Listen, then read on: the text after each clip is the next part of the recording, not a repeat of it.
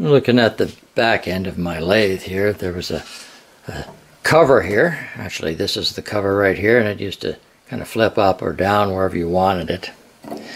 And after a number of times of cleaning my chuck out with an air gun from the other end, I noticed that all of that debris was coming out here, going over here, and into my steel stock bin. Well, I wanted to come up with a solution to fix the situation. This is the shade off an old light bar. It used to be over one of the light bulbs.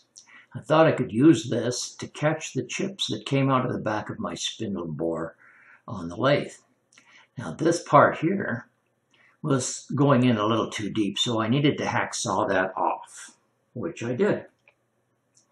I hacksawed that off. Not a very pretty job, but it's about the right size now. And these two magnets are just sitting there right now, but after I prove that this is going to work okay, I think I'll glue them right where they are. So now that I had this cut off on the end, I took the end of an old sock and stretched it over the end.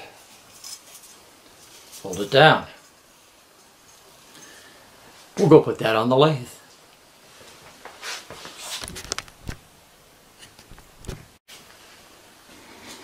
And the magnets are on here, that's what's going to hold it. And we can slide that sock right up here tight.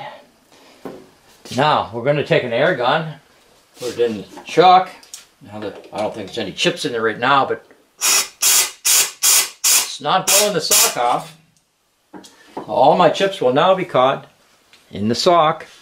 When it's full, all I need to do is grab a hold of it, pull it off, dump the chips out, put it back on again. If you'd like to be notified of other new modifications, please click on the subscribe button.